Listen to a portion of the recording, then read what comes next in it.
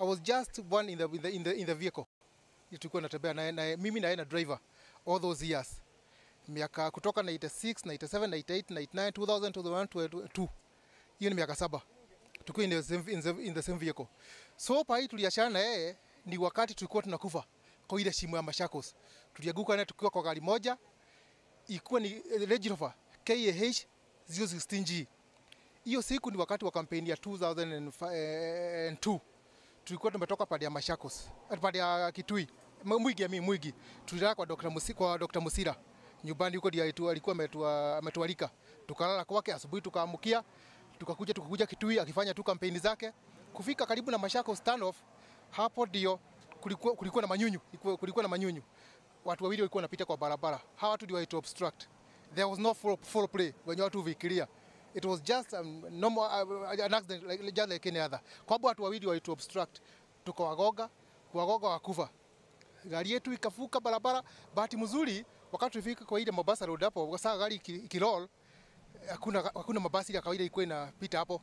So tukaenda pale ile tukaoga kigia stima, tukafikiria pengine saa hiyo gari imesimama. Kiki kafujika, tukaingia kwa shimo. Kap. Tuingia kwa shimo hata kabla tu hatujafika chini, nikamsikia mzee akiniambia in my native language. Tulikuwa tumesema si hatujaongea naye Kisugu ama Kiswahili, ni Kikuyu tu. Akaniambia woi waboko netoa kuwa nikamwambia saa tutikwete, nikamshika. Kushika tukaenda kwa ile shimo. Ndani. Kwenda kwa ile shimo kutoka hapo mimi nijisikia nikaenda unconscious. So nilikuja kujisikia nikiwa Nairobi Hospital. Usiku kama saa 8 saa 9 huko ndio nikuja kuligini consciousness yangu. So nikambia nurse mwenye alikuwa ananiangalia, nikamwambia we madam, naomba nione mzee wangu wako wapi. Akaniambia mzee ako hai. Nikamwambia no, I want to see him. Hata kama sitaweza kutembea, kindly leta trolley unionyeshe ndio unikubali ndio nione kama ako hai. So nasa kuna kitu kingine akakuja wakanishukua wakaniweka kwa trolley, nikapelekwa mpaka kwa ile wadi alikuwa. Nikaenda nikamuona. Nikamwambia habari saa, nikaona ameinua mkinini hivi kishwa. Mama Lucy alikuwa hapo kando ya kitanda, akamuuliza na wewe umemjua? Huyu ni ile kijana yetu wa Bogo. Sasa kutoka hapo nikarudishwa kwa wadi nikiwa contented ya kwamba ako hai. So baadaye akawa flown Ngabo kutibiwa. Mimi nikabaki pale kwa Nairobi Hospital kama wiki 2. Kutoka hapo saa nikatoka nikaendelea na matibabu up to date, niko bado kwa matibabu. Alipokuwa kiongozi ulimuona kwenye ile kigari cha kusukumwa. Ulikuwa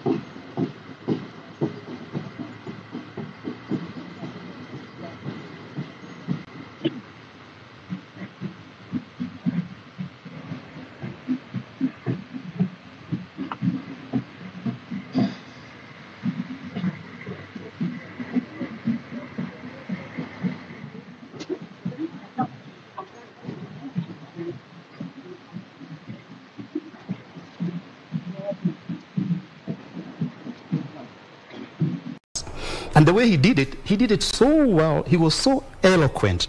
I remember 1988, he had gone to Karodhi Primary School, and there was a rally.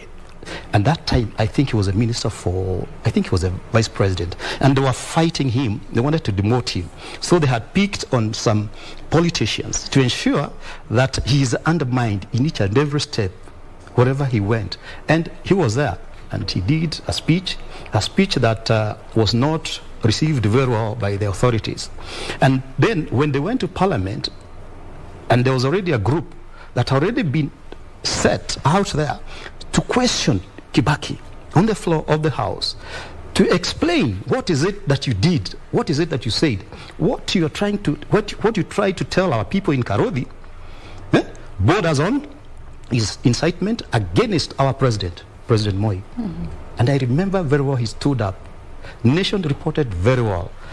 You know, he had such a magnetic brain that he repeated his speech verbatim, what he said.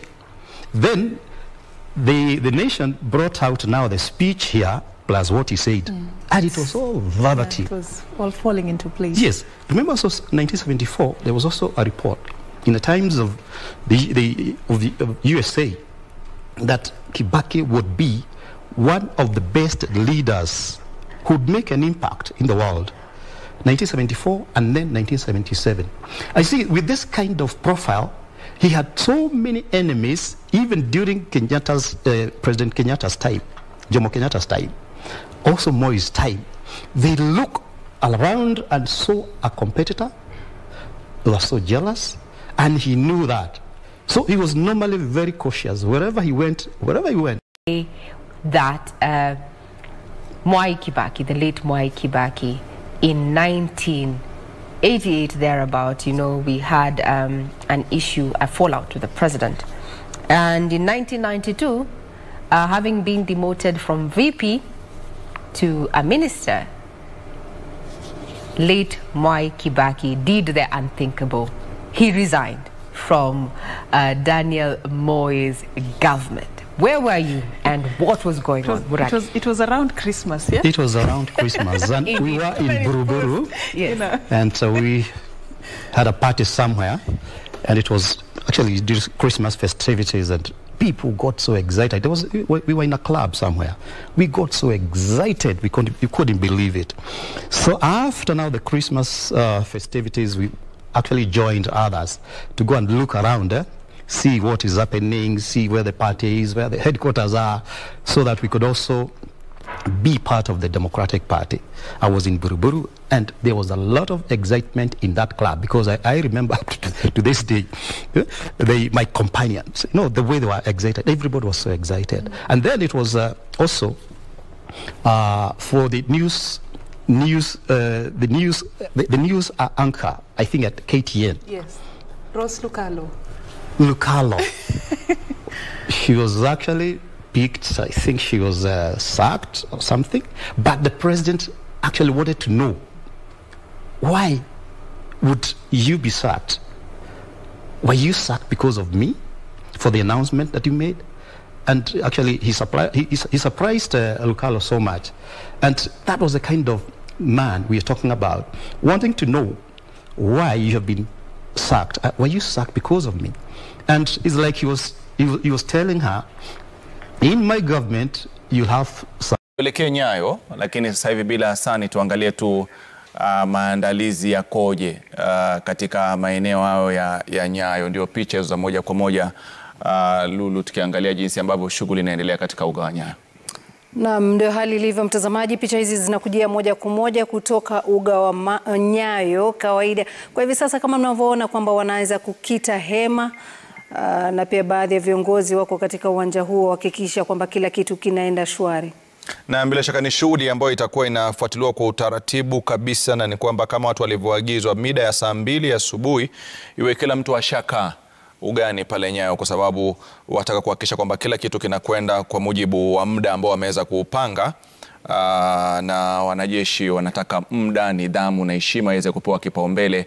Ndio ile heshima na zile sifa ambazo tumemmiminia rais wa 3 wa Jamhuri ya Kenya ziambatane na jinsi ambavyo tutakuwa tunamuaga kabla kuzikwa siku ya Ijumaa mosi. Kwa hivyo Rashid, hapo kesho kutakuwa na siku refu kutoka ikulu ya Nairobi, ikulu ya rais. Naam, kutakuwa na siku ndefu ama kwa hakika kutoka katika ikulu kuelekea moja kwa moja katika uga wa Nyayo, ambapo wananchi ambao watakuwa wamefika katika uga wa Nyayo watapata fursa ya kuangalia kinachoendelea, na wengine watakuwa wanaangalia moja kwa moja kupitia runinga shughuli inavyoendelea kabla siku ya Ijumaa mosi, siku ya mazishi. Nafikiri sasa hivi Lulu na muda sasa hivi wa kwenda kuzungumza na Hassan Mugambi. Na mtazamaji, kwa hivi sasa moja kwa moja tunaelekea kwa Hassan Mugambi. Hassan ndio mtaalamu wa masuala ya mambo ya kijeshi, anaelewa vyema taratibu za wanajeshi. Naona kidogo na tabasamu. Hassan Mugambi, tuchore taswira kamili. Kesho watazamaji watarajie nini na ni nini haswa kinachoendelea kwa hivi sasa? Na kile ambacho kinaendelea kwa sasa ni ule mwigo wa mambo yatakavyokuwa hapo kesho, yani ile rehearsal, full dress rehearsal ambayo imefanyika hii leo. Tumeona maafisa wa usalama wakiwa wanatembea tu kuanzia ikulu hadi katika uga huu wa Nyayo, ambapo matembezi haya yatafanyika hapo kesho kwa mdundo, ambapo mwili wa hayati mzee Kibaki utakuwa ni wenye kufika katika uga huu kuanzia ikulu ya rais. Hiyo inajulikana kama the last salute, ambapo atakuwa anaelekea kule kuzuru tu yale makazi ambayo ndio ikulu ya rais, ambapo yalikuwa makazi yake na ofisi yake rasmi alipokuwa akifanya kazi kwa miaka 10 kama rais wa taifa hili. Kwa hiyo atakwenda pale na kuna maombi mafupi yatafanyika kabla ya kutoka kwa kutembea. Wale wanajeshi wanaanga, wana maji na vile vile kabisa majeshi ya nchi kavu watakuwa wanatembea nje hadi katika ni kilomita 6 hizo za kutembea kuanzia ikulu hadi hapa katika uga wa Nyayo, ambapo wataingia na kuendeleza shughuli ya maombi hayo ya mwisho yake hapa jijini Nairobi kabla ya kuelekea Odhaya. Lakini kile ambacho kimefanyika hii leo ni ule mwigo tu ambao umefanyika. Matembezi hayo yamefanyika muda mchache kutoka sasa, na kama unaona ni kufika tu ndio wanafika. Na matembezi hayo yanapokuwa yanafanyika, Lulu na Rashid kule kwenye studio, ni kwamba maafisa wa polisi nao, huku wanajeshi wakiwa wanatembea katikati ya barabara, maafisa wa polisi wanakuwa wamepanga foleni kando ya barabara yenyewe na kupiga saluti wakati ambapo mwili ule utakuwa ni wenye kuwafikia, kuanzia wanajeshi, kuanzia maafisa wa polisi wa GSU ambao watakuwa ikuluni hadi maafisa wa polisi wa kawaida ambao watakuwa katika barabara hii kuanzia Processional Way na barabara ya Kenyatta Avenue na vile vile kabisa barabara ya Uhuru Highway hadi hapa katika uga wa Nyayo, ambapo gwaride la heshima litakuwa lenye kuzunguka tena mzunguko mmoja wa rais. Hapo kesho Rais Uhuru Kenyatta siye atakuwa anafanya ule mzunguko wa kawaida ambao watu naona katika siku za kuadhimisha siku za kitaifa, ambapo yeye huja pale na kufanya mzunguko mmoja huku wimbo kabla ya wimbo wa taifa kuchezwa. Lakini hapo kesho itakuwa ni maiti ya mzee Kibaki ambayo itakuwa inafanya mzunguko huo na sio Rais Uhuru Kenyatta. Kwa hiyo mgeni wa heshima hapo kesho niye ambaye ni mwenda zake ambaye atakuwa anakabidhiwa heshima kuu za kijeshi katika uga huu wa Nyayo, ambapo maombi haya yatafanyika na vile vile kabisa wale marais na vile vile kabisa mabalozi na watu wengine mashuhuri ambao wametoka katika mataifa mbalimbali kuja tu kuhudhuria watakuwa wenye kupewa fursa ya kuomboleza kwa mara nyingine tena. Kwa hiyo hapo kesho Rais Uhuru Kenyatta atakuwa ni mwenye kutazama mwili wa Kibaki mara 2 pale kwake katika ikulu ya rais, na vile vile kabisa ataanzisha shughuli hiyo kabla ya marais wengine watakao kuwa wamekuja kuomboleza na taifa hili la Kenya hapa katika uga huu wa Nyayo. Kwa hiyo ni swala zima la kusubiria tu kuangalia taratibu hizo za kijeshi ambazo zinakuwa zenye kucheza miongoni ama mbele ya macho ya Wakenya, maafisa wa polisi, wanajeshi na vile vile kabisa sisi kama wanahabari tutakuwa hapo kukujulisha yanayoendelea kujiri. Lulu. Na Hassan, labda watu wengi wanauliza ni wanajeshi gani watakaosafirisha mwili huo, na endapo itakuwa wametumia vigezo gani kuhakikisha wanajeshi aina fulani wanasafirisha mwili huu? Naam, kama hali ilivyokuwa kuanzia kufariki kwake hadi hii leo na hadi atakapozikwa, kuna kikosi speciali cha makanali ambao ni wanajeshi wa ngazi za juu ambao wanaongozwa na brigedia ambaye ni generali wa nyota 1 ambaye ndiyo anasimamia kile kikosi cha makanali ambao wanashughulikia swala zima la mwendo wa mwili wa hayati mzee Kibaki, na watakuwa ni wenye kuwa hapo, na kigezo ambacho kinatumiwa ni ule ukuu wao katika jeshi, ikizingatiwa kwamba ni amiri jeshi mkuu wa wakati mmoja wa taifa hili ndiye ambaye amefariki. Kwa hiyo anakabidhiwa heshima na maafisa pia wa ngazi za juu ama daraja za juu katika jeshi la taifa hili. Ni wanajeshi makanali ambao wametoka kutoka vitengo vyote vya jeshi, jeshi la wanaanga, jeshi la wanamaji na vile vile kabisa jeshi la nchi kavu. Kama tulivyowaona pale, wale ambao tumekuwa tukiwaona wakisimama pale kando ya mwili wake, ambapo wakati ambapo ilikuwa imelazwa pale bungeni, wananchi wakiangalia, ni wale ndio wanakuwa ni wenye kufanya hivyo, na wanaongozwa na brigedia ambaye anajulikana kama Jeff Nyaga. Wakati mmoja alikuwa mkuu wa kikosi cha Wanakenya ama majeshi ya Kenya yaliyoko katika taifa la Somalia. Brigedia huyo ndiye anaongoza kikosi hicho ambacho kimeteuliwa speciali kwa shughuli hii hadi pale ambapo atakuwa ni mwenye kuzikwa huko Odhaya siku ya Jumamosi. 103 days with the elections, what should Kenyans focus on now? What should be top of mind as they go to the polls? Effective leadership, transformative leadership, tested leadership, record in terms of integrity, in terms of trust, in terms of, in fact, throughout, Kenyans should be looking at examining, looking at, scrutinizing those who have offered themselves, and put aside for a moment the political parties, and look at the individuals. That way, we will no doubt have leadership that will emulate, that will stand out on the same path as Kibaki, that we are now mourning, but also paying tribute to. I must say that, of course, that we must have leaders who are bold, firm, and who are ready and willing to take tough decisions for this country. Kibaki came at a time when there was crying out for change and reforms, and he did exactly that. He created a secretariat in his office to spearhead public service reforms. He achieved much of that because he went beyond what anybody could imagine. That he's restructured, he shaped and streamlined systems, and we take it for granted that things are working now efficiently. But it was because of his bold leadership. Fearless, and of course, Professor Kibata has talked about tribalism.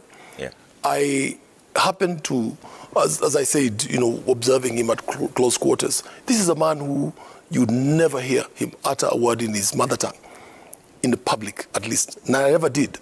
And in each case, you made sure each proposal, brief, or suggestion that you made, it did not carry those traits of, leaning towards his.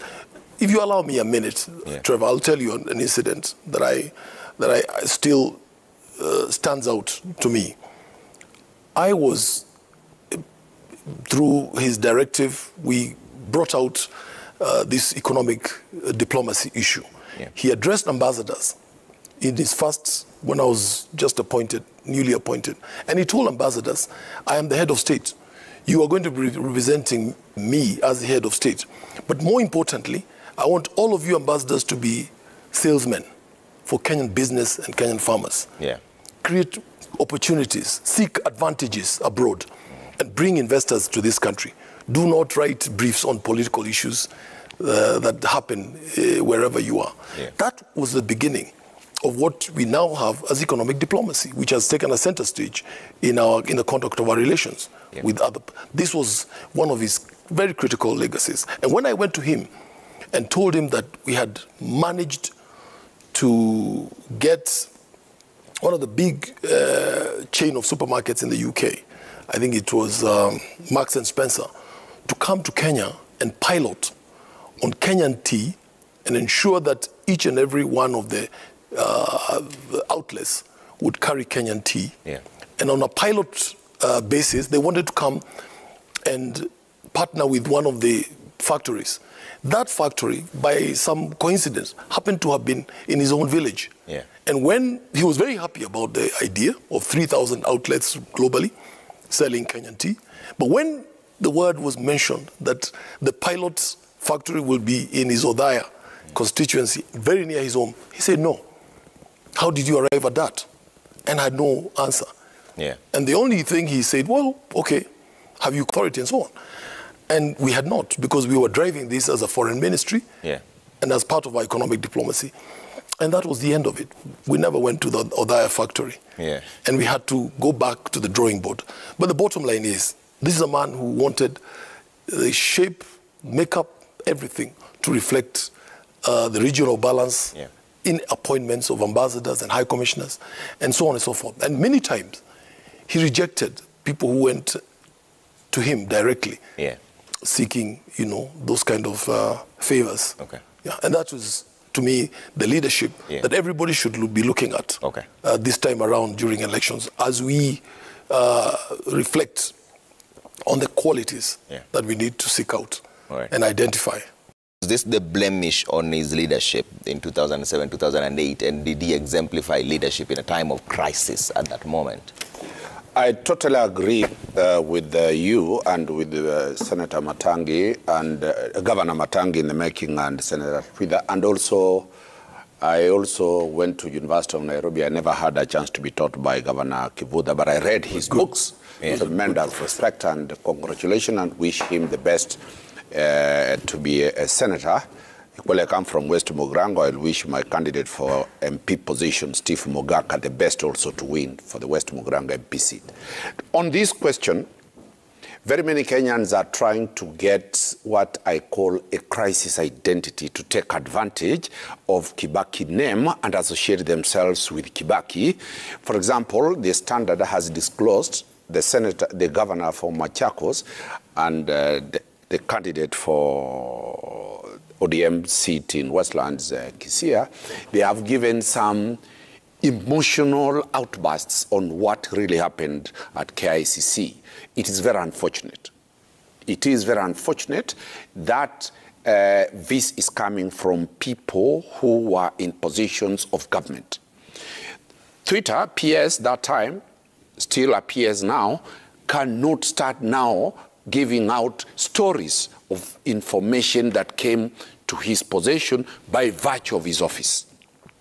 And this is a serious indictment at that public service. We are now getting people who are sitting in public service who do not understand how the code of secrecy and the oath, this information cannot be verified. The elections were declared a winner.